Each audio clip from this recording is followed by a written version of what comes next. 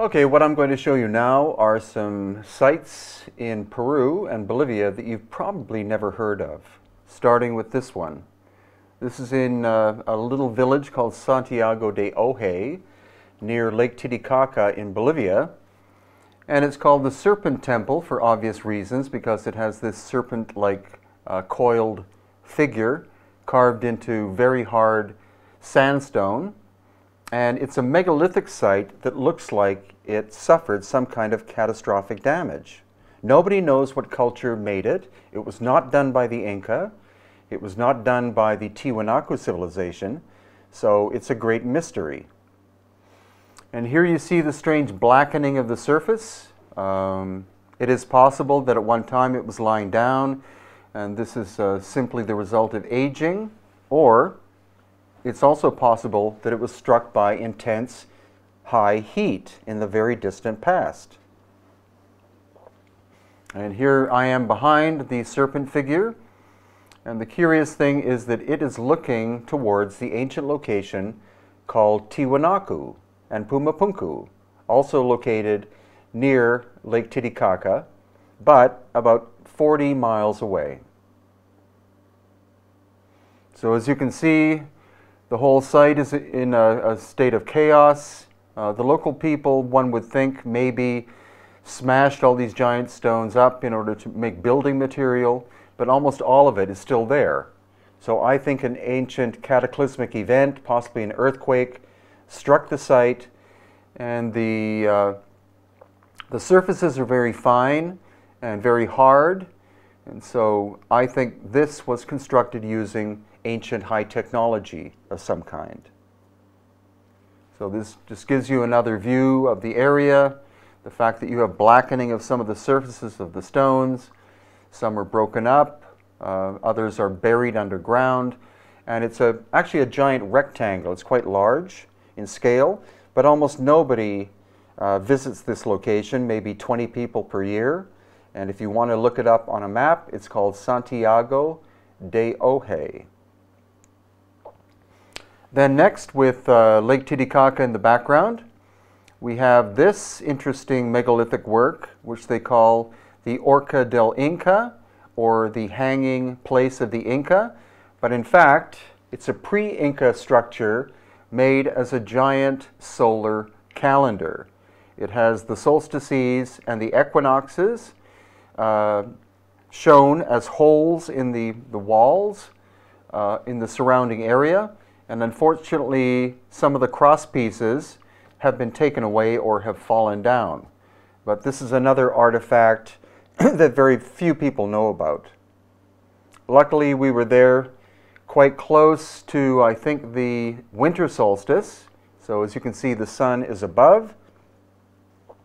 And the way it was designed was so that the sun would set right in between these two giant vertical stones.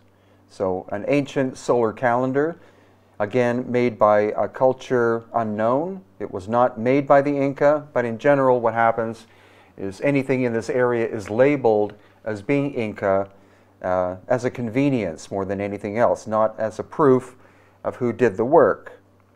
And simply to show you a sense of scale, there I am in between the two giant horizontals. We don't see any actual tool marks, so it could be that this is so ancient that all the tool marks have worn off.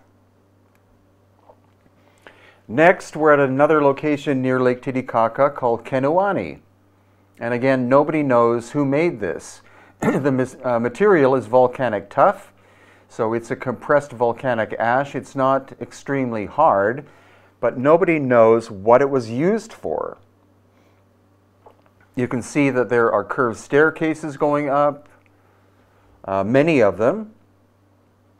And then from a distance, this is where you see the different staircases going from basically the flat area up in curves, interconnecting, interesting circular shapes. It does look to some degree like a stadium, but a stadium for who and a stadium by who. There are also indications that it continues into and under the lake, possibly only 10 or 20 feet deep, But it's one of those places, it took me, from seeing the first photographs, about 5 years to find it. And even the local sergeant of the police, whose office was half a mile away, didn't know where it was. But we did track it down. So again, this with the bus there, this shows you a sense of scale and people in the background. It does look like a ceremonial structure of some kind, but who made it, when, and why is at this point unknown. I've only been once, but it's obviously a location to visit over and over again in order to try to figure out the mystery of Kenuani.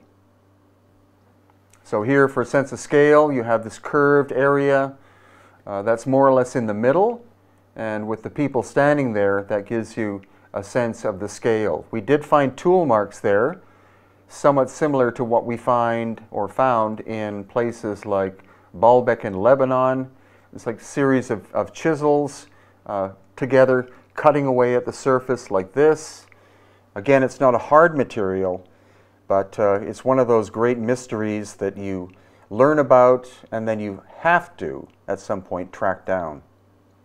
So here, again, with a sense of scale, these very interesting steps, very human-sized, not stairs, but could have been some kind of ceremonial seating, but there was no large area in the front to do any kind of performance. So it basically faces the lake and is one of the curiosities, one of many that we've recently been tracking down in the highlands of Peru and Bolivia. So here again, nice flat surfaces, vertical and horizontal. The intersection point is curved slightly, so they're not sharp angles coming together like that. And this is obviously a natural outcrop. And interestingly enough, the stone from that makes up Pumapunku, which is another great mystery in Bolivia, comes from a mountain in the background here. So we are actually approximately 50 miles or 70-something kilometers away from Pumapunku and Tiwanaku. So here I am simply, again, the sense of scale. You see the rough tool marks here on the surfaces. Age unknown, culture that made it unknown, function unknown.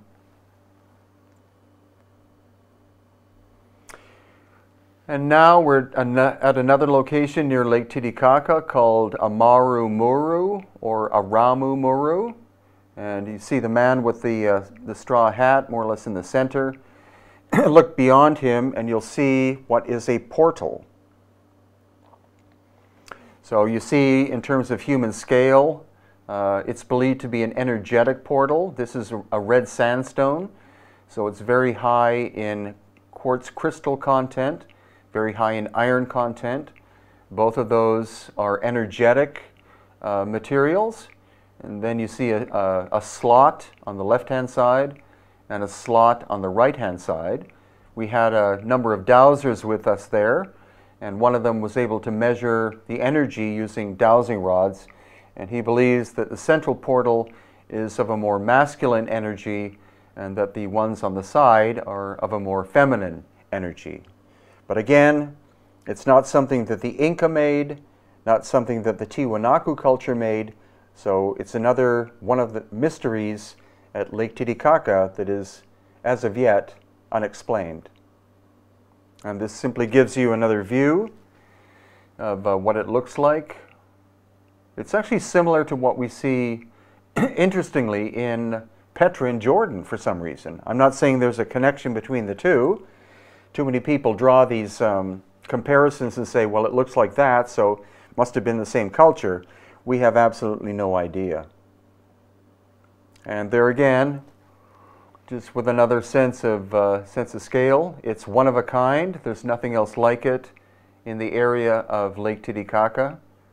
So who made it, when, why?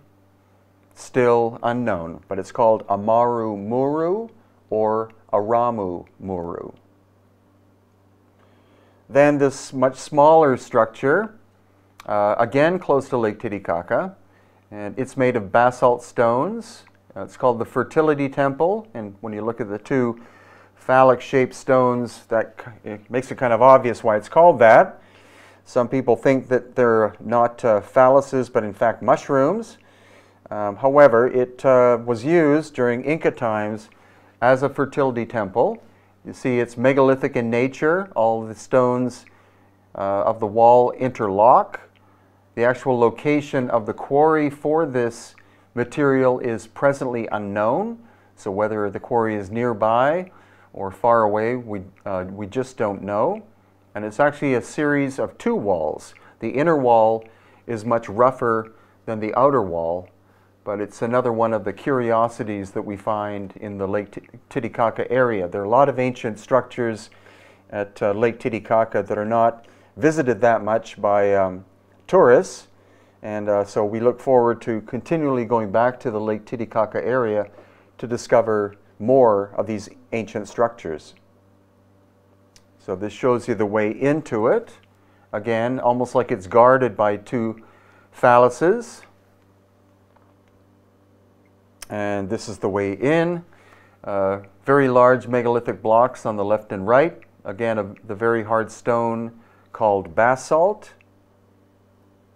And then on the inside, numerous of these phallus shapes. Some are facing upwards, some are facing downwards. It's possible that the Catholic Church in behind had some influence on it in terms of possible damaging it, because they kind of cast a sour look on anything that would be regarded as a fertility temple. But again, the culture that made it is unknown at this time. Just another one of the mysteries that you discover in the Lake Titicaca area. So here again, some phalluses facing upwards, some facing downwards. Again, some people think that it's a temple of mushrooms used for ceremonies involving mind-altering substances. But for me, I think it's quite simply a fertility temple of some kind. And then we're at Silustani, and this is also quite close to Lake Titicaca. This is a smaller lake. It's about the same altitude as Lake Titicaca, and this curious-looking island in the middle with a flat surface. It's most likely a natural geological feature. Some people, of course, speculate it's a place where flying saucers would land and take off. Personally, I haven't experienced that there, but one never knows. It's a very mysterious landscape. And so at Silustani, we find all of these interesting looking towers. And the towers are called chulpa. So here, on the right side, you see one of the major chulpas, and it's narrower at the bottom than at the top, and curves at the top. And the backhand, or the back side of it, shows signs of catastrophic damage. So once again, archaeologists believe that the Inca constructed it, but it's highly unlikely because it's of a megalithic nature. The stones that are left interlock perfectly, and so this had to have been created using high technology of some kind. So what's curious is when we look at the back side of it. So you see you have an outer area or outer layer, which is made of basalt stone with these pockets in it. And those pockets actually could have been used for resonance. You would think that there would be like a male aspect that would fit into the female hollow, but that's not the case. A female part would meet the female part. And so I think we're looking at a resonance structure of some kind. And then you have the core part, which is made of a different kind of stone called andesite, which is much more dense than basalt. And if you take two of those stones and strike them together, they create a ringing sound. So it seems to have been a vibratory structure made of two kinds of stone. The outer area seems maybe to have been an insulator, and there is access into it, and the inside of it is actually domed like a beehive. So it was used, or they were used as tombs during Inca and pre-Inca times, but the Inca did not construct it. And so again, it's one of those mysterious things that we find in the Lake Titicaca area. Next, we are at the Island of the Moon, which is in Lake Titicaca. And this is an Inca period construction. Island of the Moon being a place of spiritual energy for women, for the priestesses of the Inca time period. And it's a relatively rough construction, but this is typical of Inca work. Contrary to popular belief, the Inca did not make the megalithic structures in Cusco or surrounding area, but they were able to make this. This is adobe mixed with local stone. And so this is reconstructed, and you can see that it's relatively crude, and this is typical of the Inca time period. The Inca were a Bronze Age people, so they did not have the technology to cut hard stone. And so this is the Temple of the Moon on the Island of the Moon at Lake Titicaca. And just in a little more detail, you can see this is only partially reconstructed. These surfaces during Inca times would have been perfectly smooth and possibly even colored white, because white is symbolic of the moon. And so since it's not been reconstructed, we can see that the interior is relatively crude in terms of its construction. And again, these are more walls that were built during Inca times. Quite simple terracing. The Island of the Moon was capable of being self-sufficient, and so that's why you have vast amounts of terraces. Population was probably only a few hundred people. And what's curious, though, is what we're going to look at next. And that's this wall. Now you can see that these stones appear to have been shaped maybe by some kind of saw or even machine. Once again, it's basalt, so you would need much harder material like diamond encrusted blades to properly cut the basalt. So it appears that there are constructions on the Island of the Moon that predate the Inca. They do look like, or the wall looks like it did suffer from some kind of catastrophic damage and then was reconstructed during Inca times. But it's one of the small curiosities that we find on the island. Then we are up in actually close to the coast of Peru, and this is near what's called Paracas, which is on the coast. And this little town is located in between the coast and Cusco in the highlands. It's called Huaytará. And so look at the adobe wall in the background, and then look at the stone wall on the right-hand side. This is a very hard stone on the right. The stones fit perfectly together. And you can see there's quite possible evidence of heat damage to the walls. And also they fit still perfectly together. No mortar, no clay, no concrete, no filler. And the wall is at least 3 feet thick. And it's as perfect on the outside as it is on the inside and all the way through. So this was or is located in Inca country, but could not have been made by the Inca. The Inca found it and simply adopted it. So once again, we're looking at more of the detail.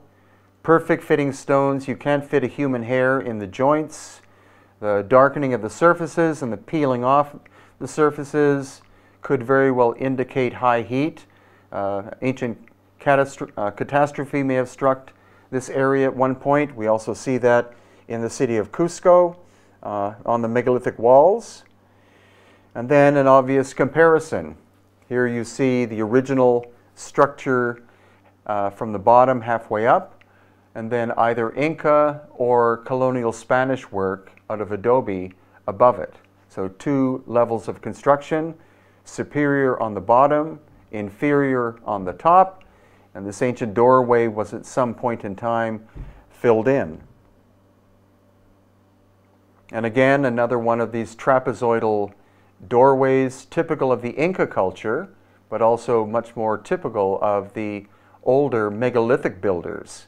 The Inca simply adopted the trapezoid shape because they found it aesthetically pleasing. And again, the super tight fitting of the stones themselves. The quarry is in the nature of 20 to 30 miles away. Not huge stones. One person or two people could have carried each one. So it's not on a grand scale, but it's the accuracy of the workmanship that's important to look at. And then again, you have this very interesting looking damage here and there and in other locations. It's a very dense, tight-fitting stone. It doesn't normally weather that way, so that's indicative of some kind of external damage hitting the site. Here, especially on this one corner, you can see on the left side, it's still quite immaculate, some dark staining of some kind, and then the farther that we get to the right-hand side of it, the more the damage, the more it looks like the surfaces have literally been blown off. And so I think that this is another example of a super ancient structure that could be as much as 12,000 years old, that was hit by an ancient catastrophe, possibly blasts of plasma heat from the sun. And then here I am just in terms of the sense of scale. Once again, we see these trapezoid shapes and this profound damage to the surfaces.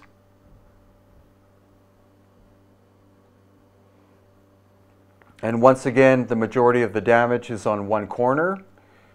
As you see on the left-hand side, you have the stone that has blown off or peeled off, and then on the right-hand side, it's still quite intact. So something very devastating happened on one corner of the building, much more than the rest. And you see the size of the lintels. The lintels are quite massive and interlock quite perfectly.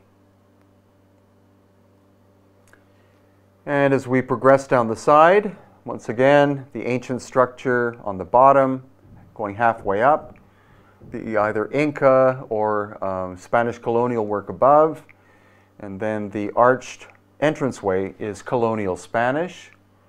So this is what we often find in these locations. You'll find different ages, the most ancient aspect always incorporated into the later construction, because why would you take something down when it has been so well made?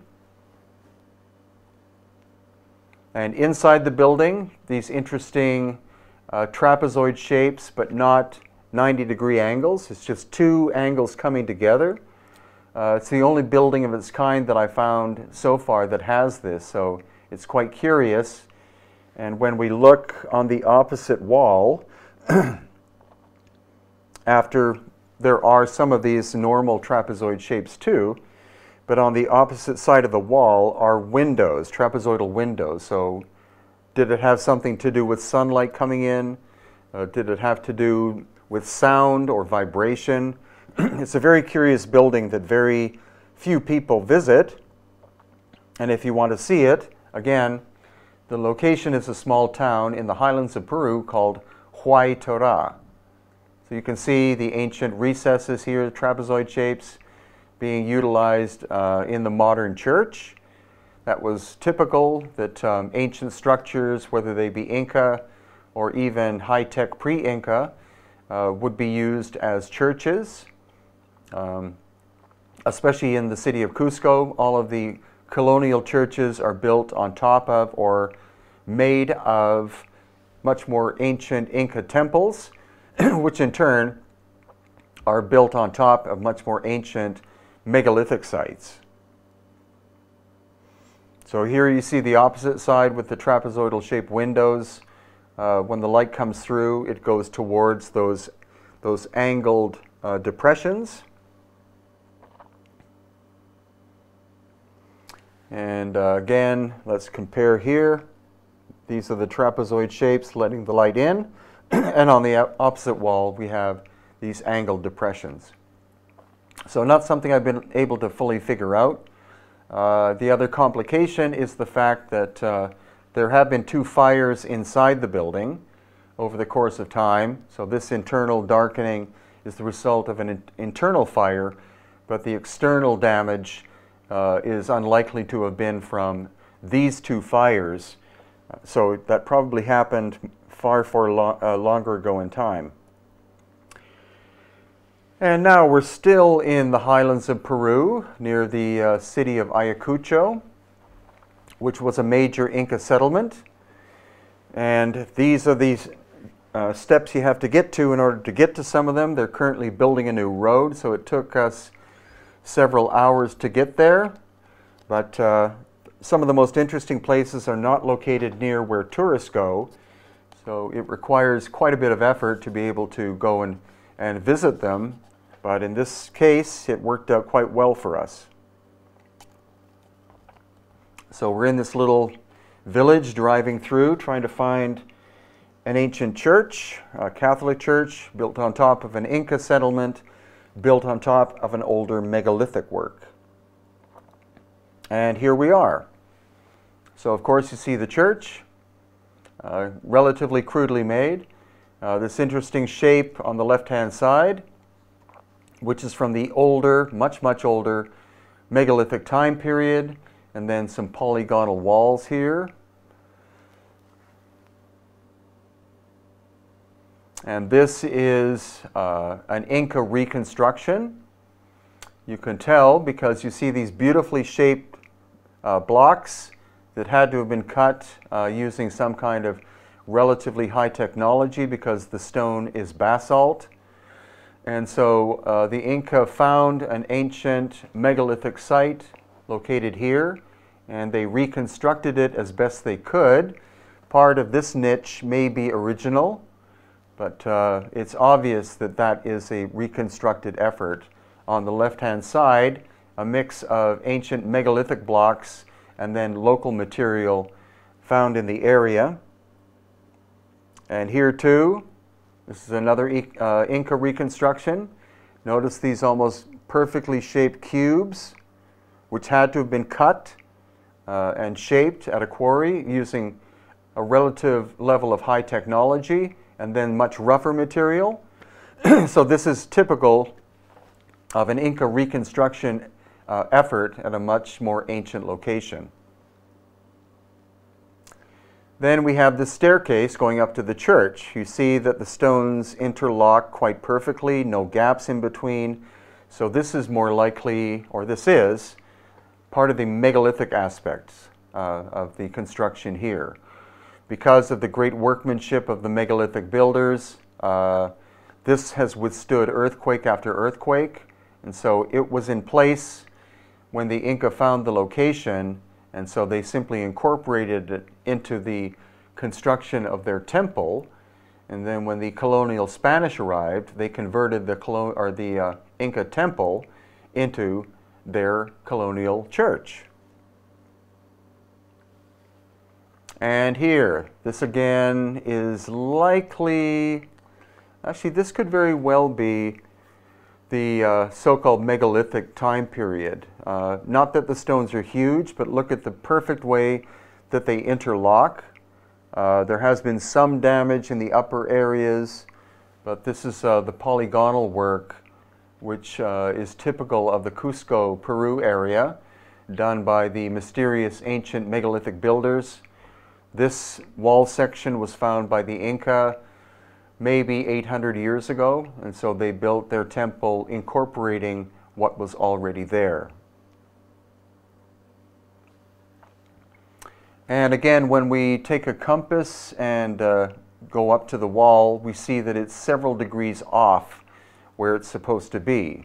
It should be perfectly north, south, east, and west, but it's off by, it looks in this case, 30 degrees, and so that's quite curious. Originally, it would have been built perfectly north, south, east, and west, and so it could be that the axis or tilt of the Earth has changed over the course of time, and that may well have happened during the cataclysmic events of about 12,000 years ago. And here we find interesting looking damage. Again, look at the beautiful way that it was originally constructed, and then the surface of the stone is falling off. So it's quite likely that catastrophic damage in terms of heat happened in this location.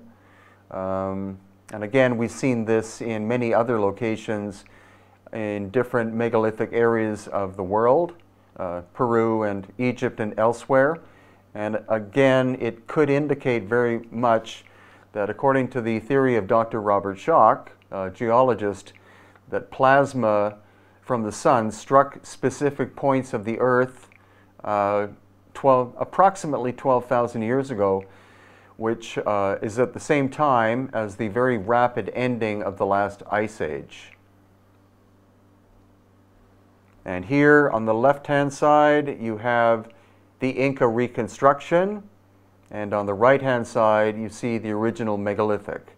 So the left-hand side of the wall fell down as a result of some kind of major earthquake or other cataclysmic event. Then the Inca found the site several thousand years later, and then they rebuilt it. They wanted to integrate the work that they found on the right here with their level of craftsmanship. But the level of craftsmanship on the right is profoundly greater than that on the left. And here we see vitrification, which is where the surface of the basalt has literally melted. So there you see boiling marks of the stone. That would require at least 1,000 degrees Celsius, and so that would not have been from a standard open fire. That would be from some kind of possible plasma event striking and boiling the surface and blowing some of the stone off. And this just in close-up, again you see the surface of the stone has not only melted, but it's turned into a type of glass.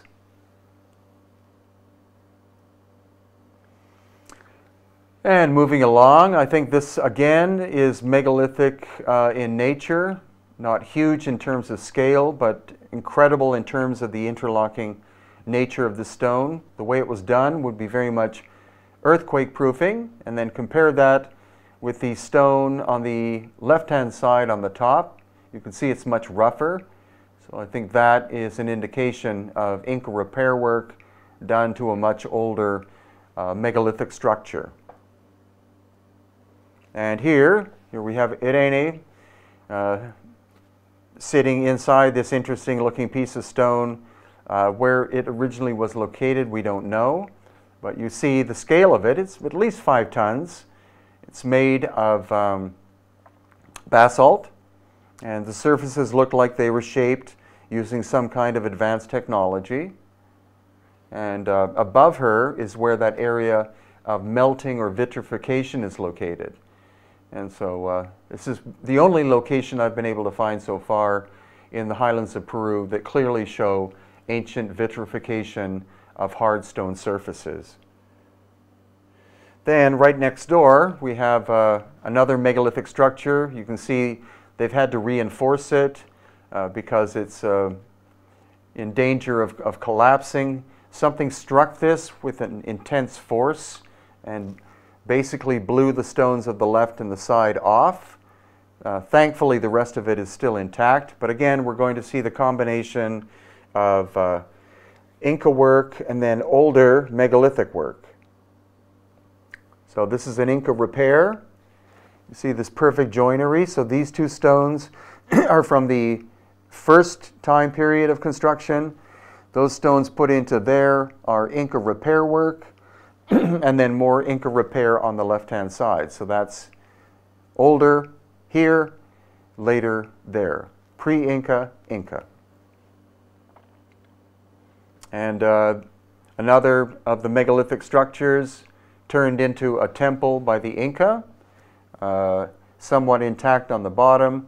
Repair work farther up, like that. So the Inca found this damaged by some kind of ancient event, and then they adopted it, and then they repaired it, and they used it as a temple of some kind, and then they abandoned it when the Spanish entered the area somewhere in the region of 450 years ago. And this is one of the original gates into it, again a trapezoid shape, not something that was invented by the Inca, but something that was adopted because of its aesthetic beauty, and also because a trapezoid shape like that is much stronger than a simple rectangular doorway. So the two sides are pushing down and pushing into each other. That makes it very rigid, very strong. And then, so the portal or the doorway is intact, and then Inca repair work on the upper right-hand side. And again, this is indicative, most likely, of the first time period of construction. Very tight-looking joinery in the basalt stone. Some movement here from an ancient earthquake, most likely. And then the later work of the Inca in reconstruction. They tried to fit the wall together back as well as they could. Some people would say, well, maybe this is Spanish, but the Spanish actually didn't bother doing reconstruction like this. They brought with them the concept of concrete, so they would concrete everything back together. It was also a way to simply rebuild something, because if you use mortar or clay, it's a lot faster technique than trying to interlock the stones once again. So to me, this looks like the Inca very much respected what it is they found, and they tried to repair it as best as they could. And once again, an original doorway, quite tight fitting, showing major damage, and then some Inca repair on the upper right-hand side and down to here. Here's the original, tight fitting together. And once again, the same thing. You see that the stone tightly fits together all the way from the front to the back. There are no gaps inside. It's all very precision workmanship, and that is indicative of having levels of lost ancient high technology capable of very efficiently cutting a very hard stone like basalt. So we're indicating at least diamond level of technology, or possibly even more advanced than that. And also in the area we find Inca work. This is simply carved into a large stone. This was a way of actually predicting the future, or prophecy, by pouring corn beer down the channel. You would watch the pattern of how it moved in these snake-like fashion, and then you would be able to, what you would do is ask a question, then pour the corn beer, and then the probability or percentage that went down the left or right side would indicate a yes or no answer to a certain percentage. So 70% yes, 30% no, you know, on and on. But you see the roughness of the work, so that's indicative of Inca level technology. And just a close-up of another one, probable divining device of some kind from the Inca time period. And here we are at another location in the highlands of Peru. This is a slab of basalt stone that weighs approximately 15 tons. It was found buried underground, and it's located at a site called Wari, which was a culture that lived just prior to the Inca culture. They had no level of technology whatsoever. Their building style was quite a bit cruder than the Inca, as indicated by the wall right in behind here and what you can see above. So in a comparison between this workmanship and whatever shaped that, you're talking night and day. So this was an earlier construction, literally found buried underground by archaeologists about 10 years ago. And this is another one of these giant slabs found buried underground. It weighs somewhere in the region of 5 to 10 tons. And again, compare the workmanship of that with the walls on the right-hand side. So whether the Wadi culture even knew that that stone existed, we don't know to this day. But clearly it's finer in workmanship and older than the other work. And this is standard Wadi culture construction. Again, it's like dry stacking of stone, maybe utilizing a little bit of mortar. The Inca were superior, and the Inca came later. The Wadi culture was relatively smaller in the area of Andahuaylas in the highlands of Peru. And this is one of their ceremonial structures. You see, quite crudely made, relatively. And dry stacking of stone walls. But then we find these stone features as literally as if a drill had gone through the basalt. And these stones interlocked with one another, like a male and female coupling. It could have been some kind of way of moving water, but what level of technology would have to be involved in order to cut into the stone like that? So this is another example of ancient stonework done using some level of high technology, destroyed and then discovered by the Wadi culture somewhere around 1,000 years ago. And then here we go. Here we see more of the drill holes, and then these half drill holes, all part of an ancient drainage device made of very hard stone, discovered broken to pieces, and only recently discovered by archaeologists in the area. Also in the background, look at the stones on the left wall. You see some of them had to have been precision cut in ancient times and then rebuilt by the Wadi, and then contrast that with the wall that you see on the right-hand side. Very crude on the right side, ancient high-tech stone cutting incorporated into a Wari structure. And just again, I find these fascinating. One of the only locations in the highlands of Peru where you find this kind of ancient plumbing of some kind at work. And also in the same location, we have these giant slabs of basalt. Look at the crudeness of the wall below, and then giant slabs of stone that had to have been cut using saws of some kind. So again, you have night and day in terms of workmanship. And this is what that structure looks like now. It's likely that it was rebuilt by the Wadi from these slabs found in the area.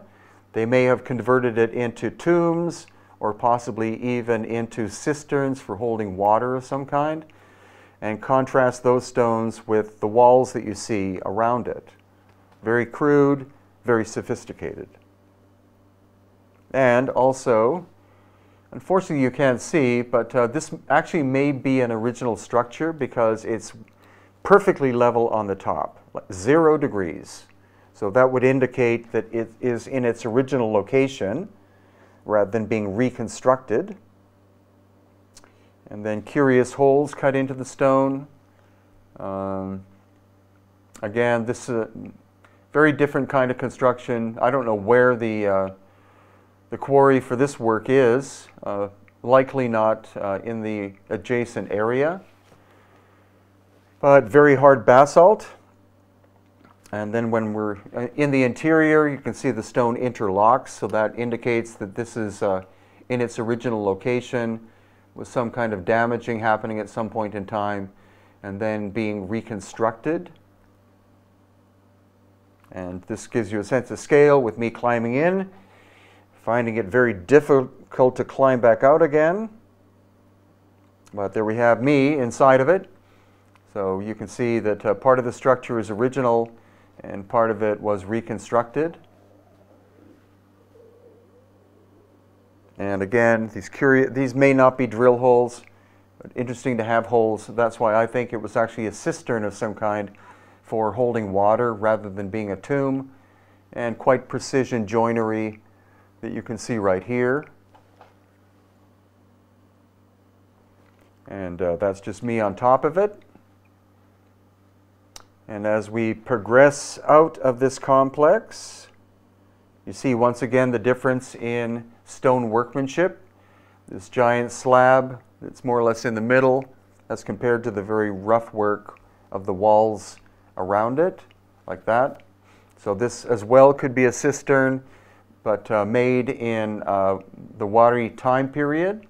And so the giant slabs would have been used to make the cistern itself, and then that would have been used as the lid to hold the water inside. So recycling of ancient work.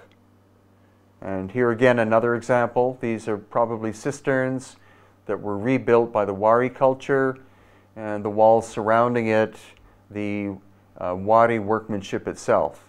So constantly, over and over again, we're seeing two different time periods. We're seeing conventional work, such as the Wari we see here, or the Inca, and then the recycling and inheriting of much more complicated stonework from the past.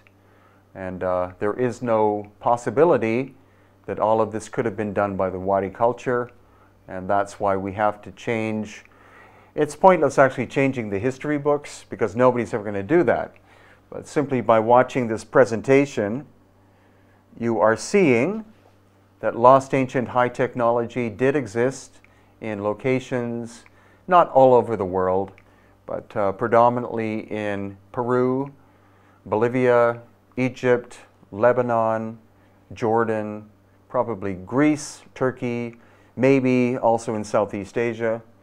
And this is where the education begins, simply by showing you a series of slides like this and presenting the evidence that civilization is much more complex and longer in terms of history than what we've been taught. Thank you.